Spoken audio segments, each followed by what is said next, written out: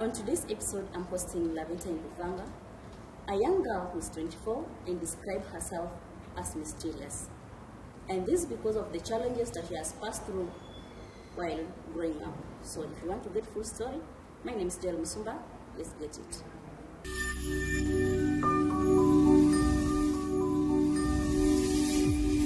Mambo Laventa?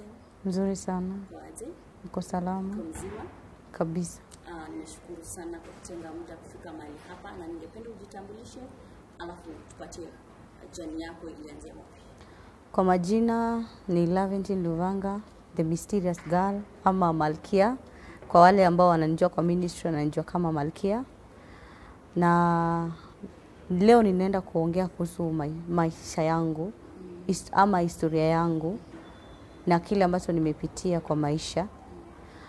Mimi ni mzaliwa wa mahali panaitwa Bukura, Kakamega, na kukua kwangu nilijikuta nikiwa nimezaliwa huko, na kupitia kwa nyanya na baba, kwa sababu story ya mama sikuweza kuelewa, so nilijikuta kwa baba na nyanya.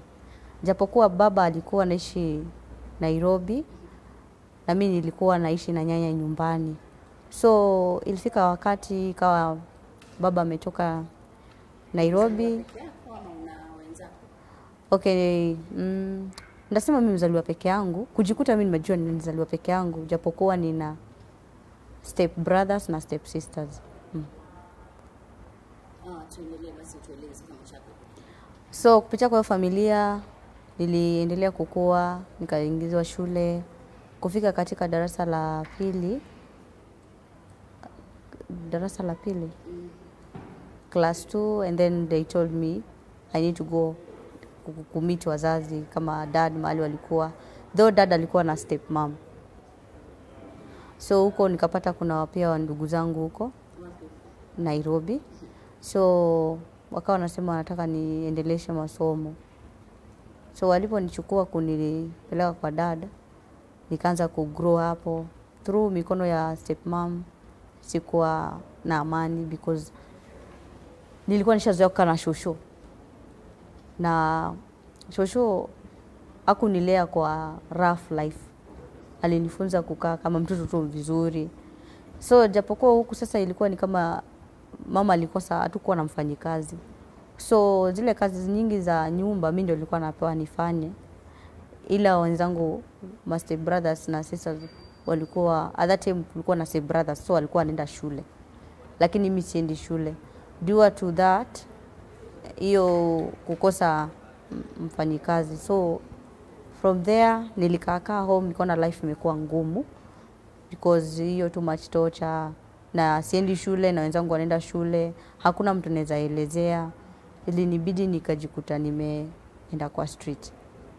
So kukaa kwa street hiyo life ni hard, najaribu hii vile nita survive. Kwa street ni maisha tu ya mateso, hakuna kitu kizuri kwa street. So kuingia kwa street hiyo, kukaa kwa street, nikakaa kwa mamiezi. Ndio siku moja tu Mungu akasaidia, nikapata kulikuwa na harusi ilikuwa mahali pale hapo Dandora Phase 1 Kenyago, ni Kenyago, so tuseme ni opposite Kenyago, kuna kanisa iko mahali pale. So nikajoin because nilikuwa na njaa sana. That is a way pia venye Mungu yana alini snatch kwa street mwanzo. Kaenda hapo ikawa chakula inalishwa, watu wanafaa kulishwa chakula, lakini walikuwa na hii chakula ilikuwa inafaa watu walishiwe mali Buruburu Phase 1. So due to that jumina na hisi njaa, kabidi niende na watu. So watu wameshakula, wamemaliza, kila mtu anaenda kwao, mimi sina pa kuenda. So giza imeingia. Jamaa mmoja anatoka huko ananiuliza, wewe mtoto utakunywa bia? Najua alikuwa shalewa yake yote. Mungu akatumia mtu mmoja au Masaiz mlinzi mwenye alikuwa analinda, ndio alipotuona tukiongea kanitimua mbio na umbwa.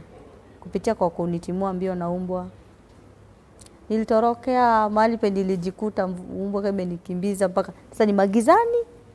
So mahali nenda kupumulia nilikuta ni kumbe hata kuna mwangaza, ni mahali tu kuna giza, alafu nyumba pia huko kuna nyumba mahali ndio inakaa kuisha. So nikakaa hapo kupumzika, kumbe kulikuwa na wezi pia huko na kwa wamepanga kwenda kuiba mahali. Hao hizi tena juu kwa sababu waliona mimi ni mtoto msichana, wakawa wanataka kubishana, aone vile wanaweza nishika. Naweza kunirape. Lakini kwa ile mabishano wakiwa wanabishana nilistukia kuna mwangaza. So mwangaza ilipokuja mkubwa sana. Na watu sijui venye walitoroka. Mimi nikabaki nikiwa nikiwa kwa maswali mengi sana na kwa uoga. Kisha nikasikia sauti ikiniita hiyo jina langu. So wakati vile sauti ilikuwa inaniita ndio vile mimi nilikuwa nafua. Kumbe sauti ilikuwa inanielekeza mpaka kwa barabara. So sauti ikadisappear. So mahali nilisimama nikabaki kwa sababu ile uoga ya vitu zote nimeona hapo nyuma. Nikaanza kutoa machozi. Katika kulia, kwa period ya kulia ndio mama alitoka kwa bar. Mahali penye nilikuwa nimesimama mbele. Akatoka kwa mmoja ya bar zenye ziko hapo. Na akakuja akaniuliza unalia nini, nikamwambia sina mahali pa kuenda na sijui home, sikumbuki njia ya kurudi home. Ndio mama akaniambia nitakuchukua ukwe wangu. Akaenda, nilikuwa nimeparara yangu yote. Nilikuwa nimeparara. Kiatu ilikuwa raba, sasa inakaa kama juu tu ni sola iko. Ni juu tu. So akaenda kanibadilishia mavazi, nikanyolewa nywele na akanipa chakula, nikalala, akanipa mahali pa kulala. Japokuwa sasa yeye alikuwa anafanya kwa bar.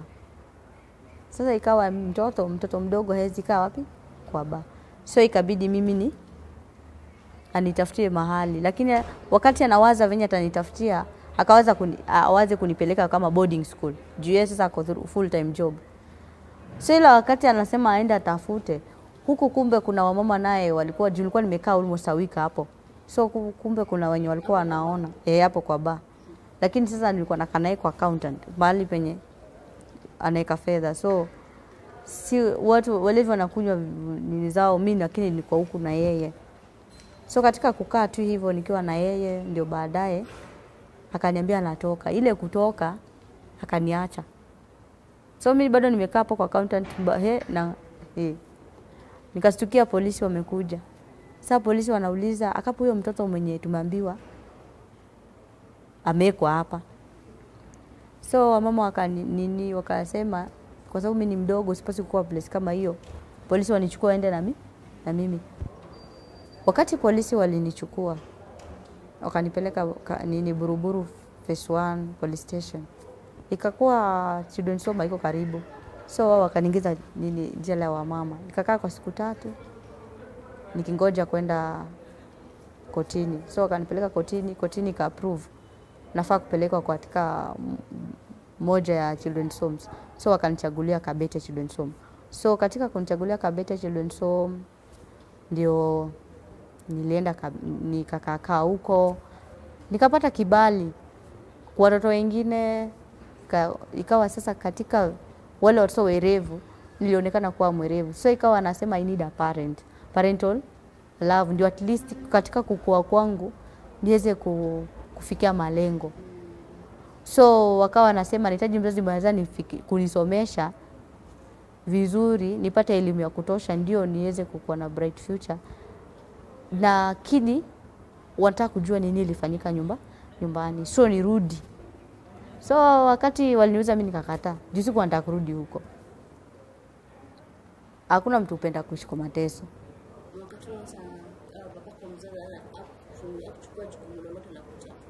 Sasa yeye akishalewa, akiwa tu amelewa, yeye anawaambia akirudi kwa nyumba anawaambia imetangazwa Laventi ni kama amekufa mahali. Sasa yeye alikuwa na mimi, wao walikuwa wanajua mimi nishakufa kwa sababu nilichukua muda. Kwa hivyo ulikuja kwa nyumbani ama ilivyo? Nilichukuliwa nikarudishwa nyumbani. Katika kurudishwa nyumbani sasa ndio babangu akaulizwa maswali kama atakubali kunisomesha. Yeye alisema tu atanipeleka, lakini ilikuwa ni kama kufunikia. So polisi hawakurudi. Sijui kama walirudingi ama hawakurudi, lakini kesho yake hiyo usiku ndio alituambia sijui anatupeleka mahali na niorganize shule, kumbe ni kututorosha. Kantorosha tukafika Kisumu, kufika Kisumu tukakaa huko. Sasa wakati tunaona tena shule siendi, tukaamua sasa nao wengine tukaenda kwa police station ya Kisumu. Tukaenda tukamwambia tunataka kwenda shule. Ndio sasa msemaza wakaongea na baba wakasema turudi wapi? Nairobi. So katika kurudi Nairobi turudi phase 1, Dandora phase 1, tukaanza maisha pale. Hapo hivyo ndio nilikutana na msichana ambaye alikuwa anaitwa Wendy na ndiye alikuwa jirani yetu. Wendy Amanda alikuwa one of the students wenye walikuwa kwa hiyo jirani kwaya. So kumbe kulikuwa na organization yenye yeye alikuwa anaendanga. So hiyo organization ina deal na talent. Kupitia hapo Joe sana akajua naweza imba. Wakati juu I used to sing hata kama ninaosha vyombo, yani nilipenda kuimba. Akaniambia kuna auditions zenye watu wanaenda kufanywa, kama unaweza enda try your luck. Nilipoenda walimu wakanipenda, nikapita. Kupitia kwa ile interview nilifanya ya music nikapita. So jirani kakubali kunichukua na wakani Jirani Children's Choir. So watu wa jirani venye walinichukua, so wakaanza kusponsor shule Nairobi sasa. So nikaendelea na shule. Katika kuendelea na shule ikawa wakati fulani nilikuwa nafaa kwenda South Korea, nikakosa documents. So jirani hao wakaenda US na mimi nikabaki Kenya. So next year to come ndio wakaniambia nafaa kuenda na wakashughulika. Wali make sure wameweza kufuatilia na birth certificate ikapatikana kama jirani. Lakini huyu mama yeye wakati aliona hivyo akafeel wivu. So ile time jirani ina process mambo na birth certificate yangu, ilibidi hao wajaze kila kitu na jina yao. So kukakuwa na mama moja, staff moja aka volunteer kunipelekea hizo documents zozote nipate za kuweza kwenda Korea. But sasa mama yake akakuwa na bitterness. So hiyo through there alitry hata kuniua. Lakini Mungu akanisave. Nilitoka shule kurudi home. Nikasikia nikiambiwa, nikiwa jirani niliambiwa ati mama alikuwa huko. Na nikauliza kwa nini alikuwa huko. Nikasikia nikiambiwa ati venye alipita akitoka job, wale wa mama wa jirani walikutana naye mastabs wakambeba juju. Juu ya issue ya hiyo mambo na. Wakati walimuuliza juu alikuwa ameshaenda kauliza pesa huko na hakutengeneza. Sasa story karudi kageuka. That kuna makosa amekosa, either ashikwe ama arudishe pesa. Sasa yeye kusikia hivyo akasema akajitetea. Jirani wakasema wampe punishment ya kuosha huko. Sasa ile uchungu alikuwa nao sasa ndio hiyo alirudi kwa nyumba. Mimi nikitoka shule kurudi, aliniuliza tu mbona ulisema nimekula pesa ya birth certificate. Na that time mgongo kwa shazima stima juu hatukuwa na stima hiyo wakati. Tulikuwa na giza. So kulikuwa na hizi taa. Hizi zinakuanga ndogo ndogo. Koroboi yani. So hizo taa ndio zenye ziliashwa. Ilikuwa imeashwa kwa nyumba. Kwa hizo maswali hata kunikawia sana kuniuliza, aliniuliza tu kwa nini ulidanganya? Kwa nini ulisema mimi nimekula pesa ya birth certificate? Na kainua kisu juu. Ila wakati anataka kunidunga, sijui venye mimi nilipata strength. Mimi niliona mwangaza na niko na kisu yenye ilikuwa huyu mama kwa mkono ati imekuja kwangu. Na sasa mimi ndio niko na strength mpaka nimemwangusha chini, nimemkalia. Sasa napiga nduru nikisema, "Majirani kujeni kunisaidia na niua." So mwisho tulingangana, sikuwa na mtu anakuja. Hakuna mtu alikuja kunitetea. Ile tulipambana tu akarusha. So ni kama alinotice kuna mtu anatembea nje. Akadhania wanakuja. Akisa kufungua mlango kuna mtu. Mimi Hivyo ndio vile nilitoka na nikarudi jirani, so nikaanza nikaeleza jirani wakasema nikae na wao. Ikaenda juu ilikuwa ni usiku. Ilienda ikaripotiwa kwanza kupitia kwa mama mwingine, and then kesho yake sasa nikaenda nikakaa na watu wa jirani wakasema watakaa na mimi mpaka niende Korea. So through there nikaanza kukaa na walimu wa jirani, and then baadaye tukaenda Korea. So tukaenda Korea, place in Seoul. Tukaenda concert huko. Tukamaliza hiyo event. Ilikuwa 1 month na 9 days. Then tukatoka Korea tukarudi Kenya. Turudi Kenya. Hapa ndio tena maneno nikarudi home. Tena ni stress. So one day mimi nikasikia sauti after some days shule naenda hakuna kitu nasikia, sielewi anything. Sasa hiyo nafaa kuingia class 8. So ile life nilikuwa naona imekuwa too much. Unaenda shule una collapse huko shule, mwalimu anakuchapa, home kuna job nyingi, hata food yenyewe kukula hauna. Kutoka shule ndio uende mpaka jirani ni distance. Nikaona afadhali niishi maisha. Tena nirudi tu nikae kama street girl. Tena nikarudi. Kukaa kwa street. Kaanza kusanya watu. So nilikuwa ninaendanga nafunza vijana dance na nawaongelesha. The funny thing is that hata kama nilikuwa napitianga too much, nilikuwa express through dance. Halafu nina counsel young people, nawaambia badala ya kuvuta madre huku nje, unaweza kuja kwa Mungu kwa church na uchange what hizo drugs, ufanye dance kama job. So hivyo nikaanza kujuana na vijana. Sasa unaona hii another time, ile ya kwanza nilikuwa kwa street peke yangu, but hii sasa nimepata vijana. Sasa hizi groups sasa unapata unaomba malazi kupitia kwao. Huyu akikubali kupea ni sawa, huyu akikubali. Kupitia hapo nikakutana na msichana mwenye tulikuwa tunakanga na yeye huko Gethari Marigu. Huyo msichana ndio alinisaidia. Kaniambia atanipeleka shule niende nikae na yeye. Kumbe yeye na yeye hakuwa na hiyo uwezo kunirudisha shule, but anaweza nipea mahali pa kustay. Naye alikuwa ni mtu akona wanaume ngapi? Wawili. So kulikuwa na mmoja hapo Kasarani na kuna mwingine alikuwa Soweto. So ilibidi tumekaa na huyo tena, baadaye nasikia wamekosana, ananiambia yeye tuende tutoke, na kwa sababu na yeye hiyo siku naye watu wa home nao walikuwa wananifuata. Wajabu kunifuata. So nikisikia wananifuata na najua tu ni kunitesa, watanihangaisha tu na potea. Nikaona afadhali nikaenda msichana. Kutoka hapo tulienda naye, nilienda Soweto naye, tukaenda tukaanza kukaa kwa huyo bwana mwingine. Kukaa hapo tena ikakuwa sasa yeye ni atulii, anataka tutembee. Na sasa anataka kunintroduce kwa hiyo life yenye anaishi. Mimi roho yangu haikuitaka life kama hiyo. Hata kama nilikuwa niishi kama street girl, sikuwa natamaningi kufanya prostitution. Unaona? So tukakosana. Tayo jua alikuwa na yeye pia na beshte. Huyu beshte akaniambia, ate unajua sisi huwa tuna dancingi juu kwa bar fulani huko. Alafu tu tunapata kakitu.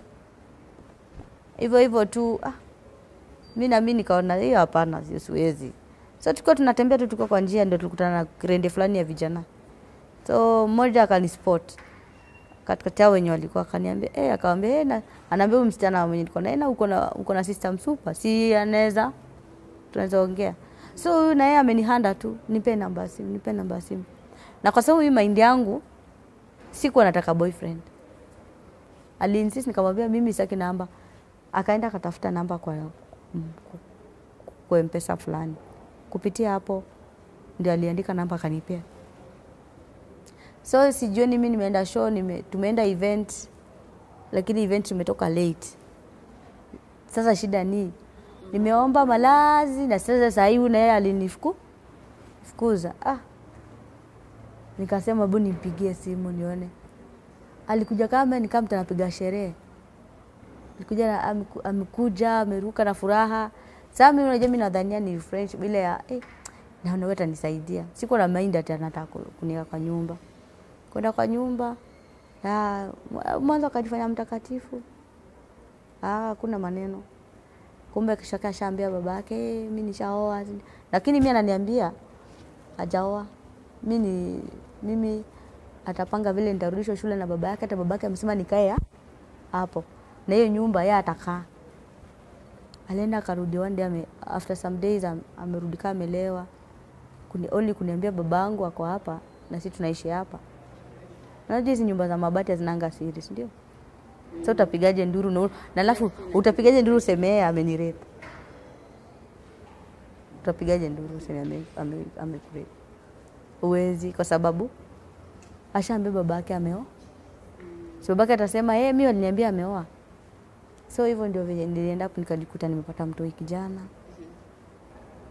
So from there meza mtoi nikaanza ku receive vision. I remember nilipewa vision kama story. Unaanga venye mtu huoneshwa historia yake. And let me tell you everything that nilioneshwa na Mungu hiyo usiku moja nimeona ina happen saa hii. Yaani ni kitu nimefuatilia mpaka au watu wote wenye niliona kwa hiyo siku ndoto. Nilioneshwa venye yule mama atanichukua, atanivalisha nguo ya kinabii. Yeye ndiye atakaa na mimi. Na kwa muda fulani nikaoneshwa, unaona nguo nimevaa ya white. Nilioneshwa nikiwa nimeivaa. Wakati huo bado uko kwa huyo bwana hapo tu. Niko tu hapo, na sasa hata sijui kiroho ni nini, sijui anything ya spiritual. Naona. So when nilikaa hapo nikaona life hapana.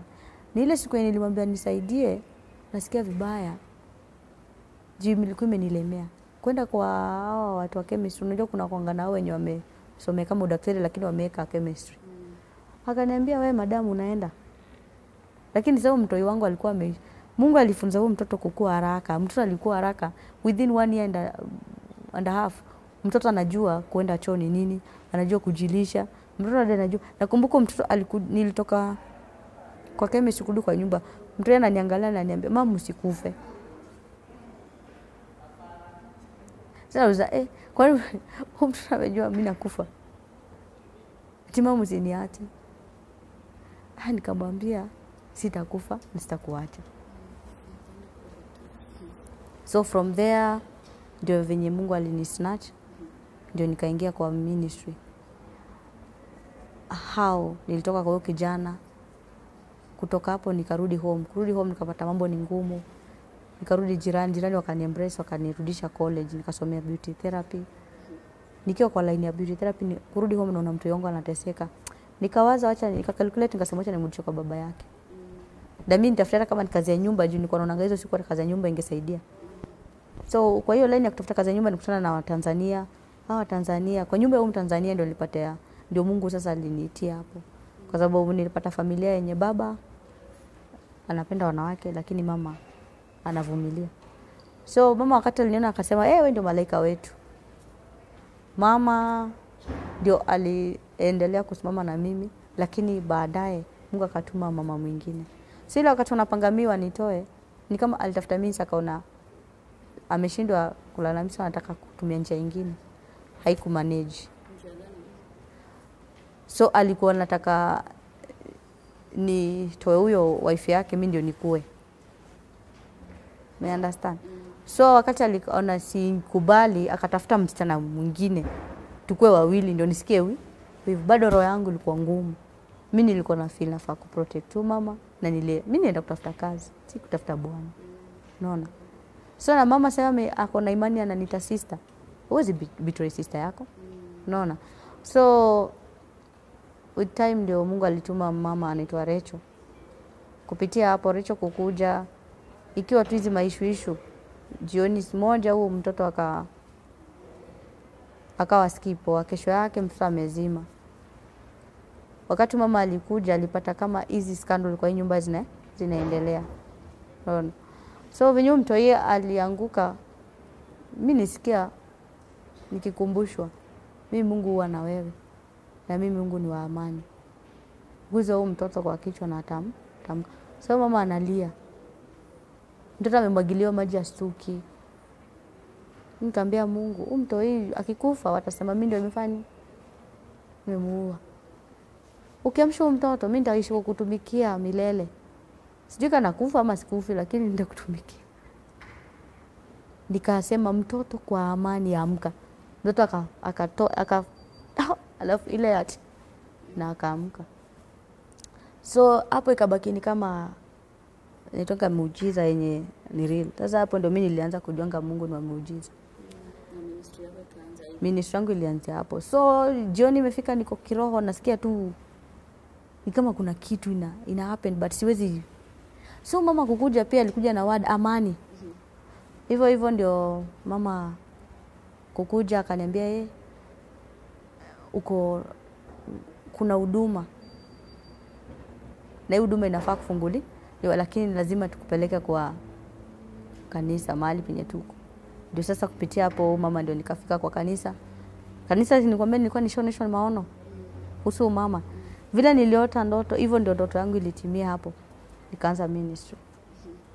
So tukimaliza unasema kwamba kuna mtu ambaye ungependa like you ask for forgiveness, kuwe na uhusiano mwema duniani.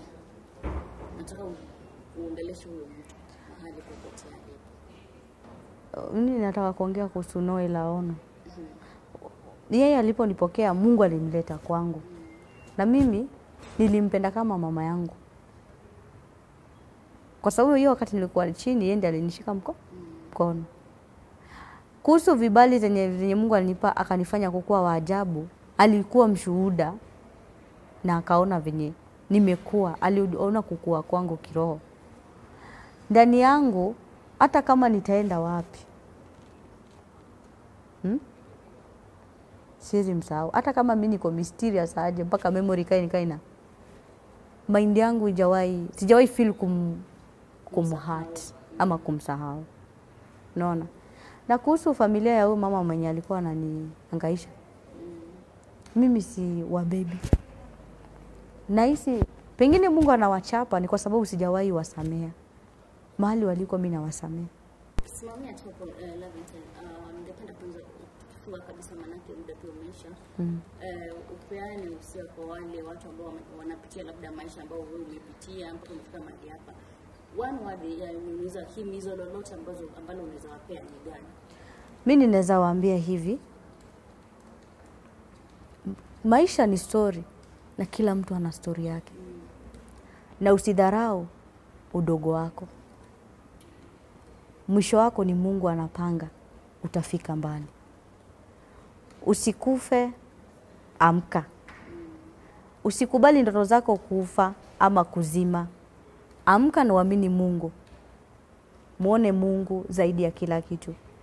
Sio kwa sababu ya dini na sio kwa sababu ya ukabila. Ni kwa sababu tu Mungu anatupenda vile tulivyo. Shukrani sana Lavington, na nimeshukuru sana kwa kutenga muda. Natumai wale wawili ambao umeweza kuwazungumzia kwa na kuomba msamaha itawafikia na watakutafuta na mtarejeana. To my viewers, this is Lavington's story, and we believe this is a story that will touch so many souls, especially wale ambao wamepoteza wazazi and they've been through a lot. This is a story to inspire you and keep you pushing. Next time I'm going to post